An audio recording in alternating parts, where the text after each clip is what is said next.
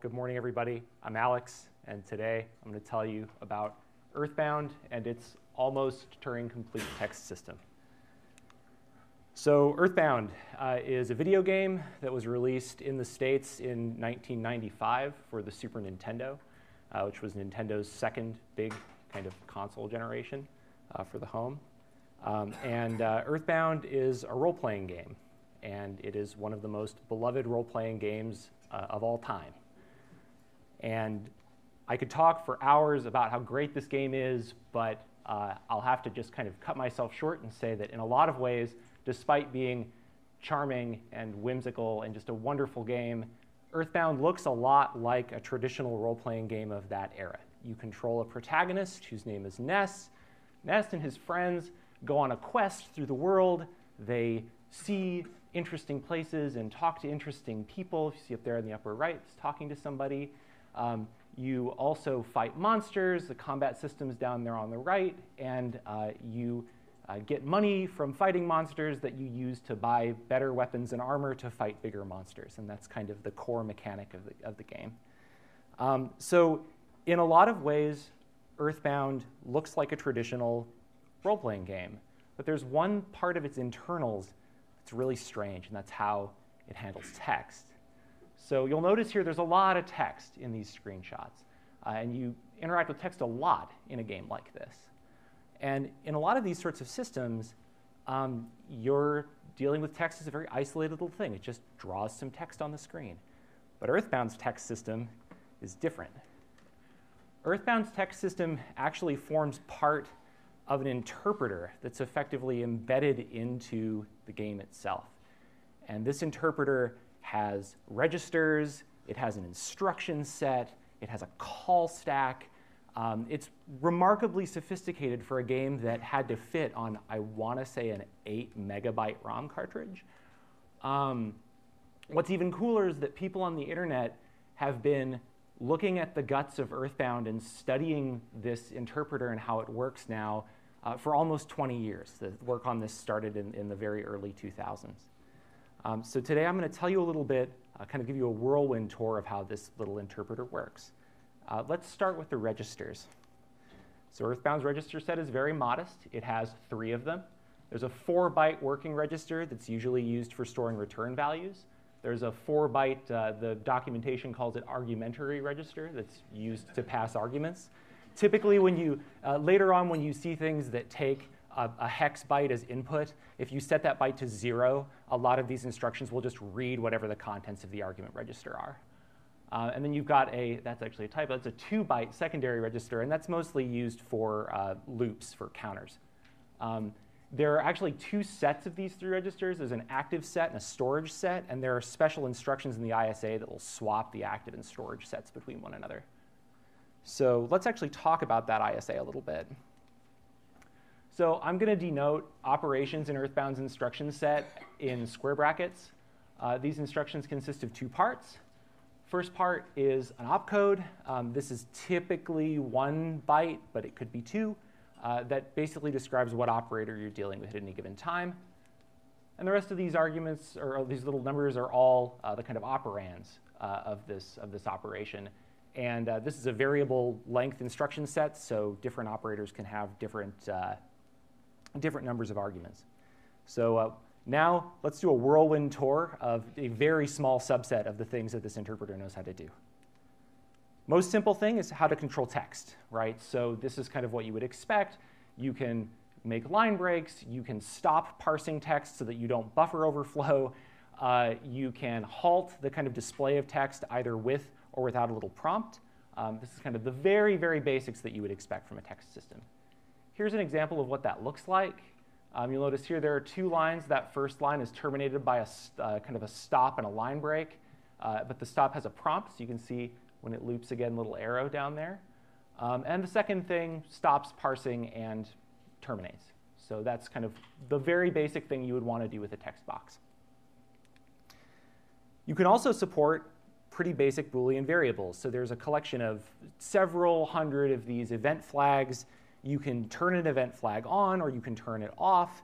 And then you can insert something into the text parsing routine that will jump to a particular location in the code if a particular event flag is high.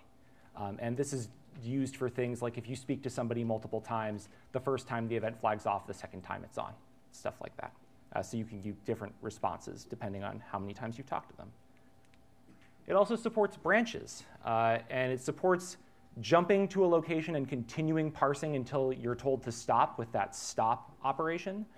Or you can jump to a location, keep parsing until you stop, and then jump back to where you were and continue parsing. So in this way, what you have is effectively a call stack, right? Which is pretty cool.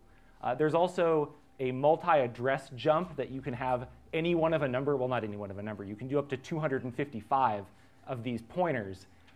And based on the value of the working register, you effectively pick the pointer in the list to jump to and jump to it.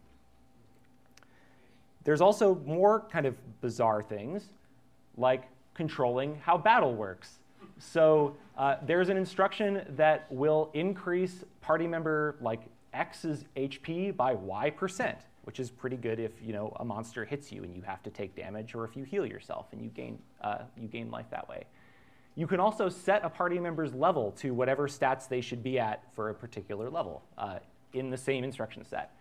And then you can display text graphics inside of the battle system. So for example, this code produces the smash